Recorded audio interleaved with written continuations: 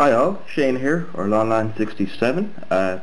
This is a quick update on the trouble in the colonies.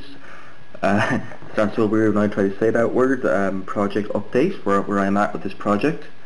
I'm more or less finished my first two units, so we're just going to do a quick review where the army is at the moment. I still have quite a few more units yet to do before I even start the Continentals.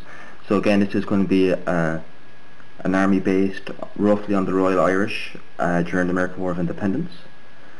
So you remember these guys? These are the command sets. These are, you can actually see how big my thumb is there. So again, nice detail, all painted up, waiting for banners. So that's my I'm playing at battalion strength, or battalion plus strength. So each unit represents a company, because more or less it's actually representing them almost man for man. Each unit numbers around 86 to 94 men, which is pretty close to what they would have been during the day, because many of the battalions, actually no, battalions back then were much bigger, but many of the companies were under strength, especially in the War of Independence. The British had serious manpower issues during that war. So that's going to be my colonel, my battalion colonel. Again, he can be used for a general if I'm playing bigger scale games. And then my first unit that we saw briefly in the painting challenge video. These are the elite of the army, which are the grenadiers. So again, a quick look here. Sorry it's out of focus, but I had to come in very close. So these are the grenadiers. Again, there you go.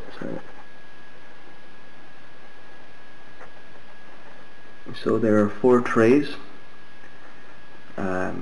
of troops making up the combined grenadier battalion, or company should I say. All grenadier units basically, like every company or battalion had grenadiers, and what they would do is they'd amass all their grenadiers together to make a battalion of them. So this could, if we're playing a bigger game of regiment or brigade strengths, this could be a grenadier battalion, or in normal battalion games, this could be just a grenadier company. So this is going to be used as a company. So again, there's about, I think there's slightly more men in this. I think there's about 100 troops here. So like if I bring it back up, again I know it's out of focus, my apologies, but this camera here is manual zoom, and once it's recording I can't do anything about it. So they're all the same pose. Nice detail considering how small they are. I don't have a coin. Like if I put this memory card, so there's your scale indication. So the only like standout unit or models here are the little command. See the drum there. There's one thing I forgot to add banners, but I don't really mind. I love the fur caps. They'll be the elite of the army. I'm also going to intend adding a German assassin, or the get the Kaiser Kazal troops that were German mercenaries, or well, they weren't mercenaries, they were actually private military contractors for the most part. They were troops that were on loan from the principalities of Germany of Heise and Kazal, and their grenadiers have slightly different. They have like a cloth meter, which is the cap they're wearing, whereas the British grenadiers, as you see here, have a fur cap.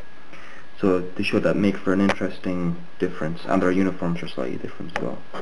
So I'll show you the first infantry company I've got done. I've yet to add about maybe 2 to 3 more of these.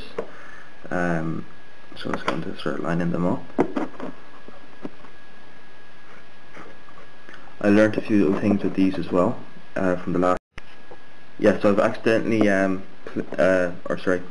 placed the ranks closer to the edge of the board. So when I put the smoke markers, there's not a big noticeable gap between the front rank and the edge of the board, the edge of the tray that they're on. So let's do a quick pan of these. So these are nice little models. I really enjoy painting these. I kind of you have to get into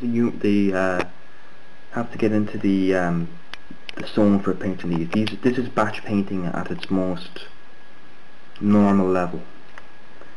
or most intense level, because you're painting 96 troops in a go, like. So you need to kind of get into the zone for painting these so you don't burn out, and take breaks and have your eyes straightened out. So here's the command stand, because I'll be using black powder rules for playing with these. Really looking forward to the Rebellion or the Revolution supplement that they've released especially for the American War of Independence. So when I get a sizable force to play the scenarios for both armies, we'll do a playthrough of the campaign that goes along with it. So here's the command. Again, riflemen, or should I say musketeers or line infantrymen, and the back you can see the sergeant on the left, two flag bearers and a drummer, and then standing behind or mounted behind them is the officer. So the officer came from the mounted commander's pack, so I just added him in the back to add a bit of character to the unit, and also to make him stand out as the commander. And also then I put the dates on each base, so when I'm all old and grey, I'm wetting myself, I'll know when I did these. And this is the last tray I'm working on, so these are still a work in progress, so this kind of gives you an idea of how I base my models. So these are 20 by 40 trays, MDF. I love to smell MDF when it's laser cut. It almost smells like kind of those weird kind of wood chips, kind of barbecue almost smell. I'm out of super glue, so I'm actually mounted them to the base using normal nails. I leave a small gap between both ranks so I can paint and glue down between both ranks. There's a reason why this is only 2 ranks abreast other than the 3 on the other trays, is that there's just not enough musketeers to fill out the ranks. So I had to modify. There was too many packs of command strips. So I believe when you make orders you can leave suggestions, and if you just want one command strip they'll give you that, and they'll make up the rest with soldier strips, which is good. So that's what I'll do for the next thing. And then I added another officer on the edge just to bulk out that unit, and a line closer. Line closers were basically the troops that were standing in between the ranks of the army. They're normally sergeants and corporals, but mostly sergeants, and their job is to keep the dressing of the unit, stop them from coming apart, kind of direct the soldiers when under fire, so they can kind of stop guys from running away and what have you. So that's what he is. He's a line closer. So they'll be on the very edge of my army. So that's where I'm at right now. It's not a lot. It's a lot of painting and a lot of work onto them, especially doing all the edges on their caps.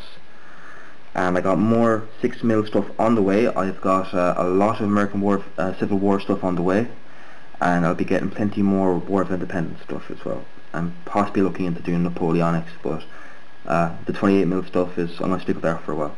So thank you for watching. I hope this was a good vid, and in the next vid we'll be working on more stuff when it arrives, and we'll also be looking at some American War, Civil War stuff. So thanks for watching, happy modelling, happy gaming, and watch out for those buses. Bye bye.